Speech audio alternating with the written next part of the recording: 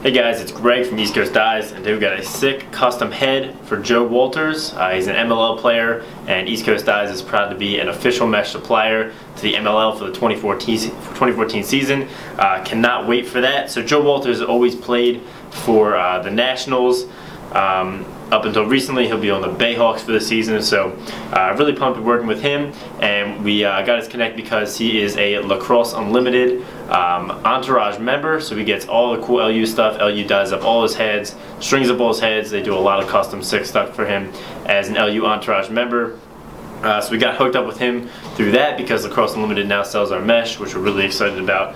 So make sure to check all that out. So talked to Joe a little bit, and he wanted to just see if I could give a whirl, stringing a head for him.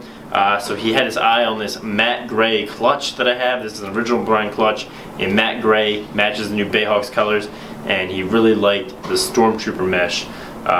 So we've got the Stormtrooper mesh, matte gray clutch, all white, all around.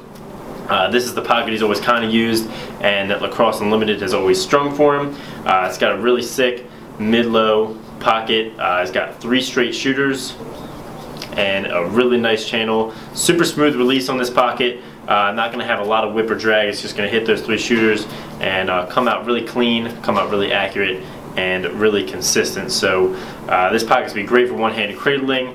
And I can't wait to see what Joe does on the field with it. Also can't wait to see what Lacrosse Unlimited dyes up for him for this season with the Bayhawks. So really excited to send this and some mesh over to Joe Walters. So thanks for watching, guys. Make sure to like this video if you liked it. Subscribe if you haven't. Go to Facebook to check out more pictures of this head. And have a great day.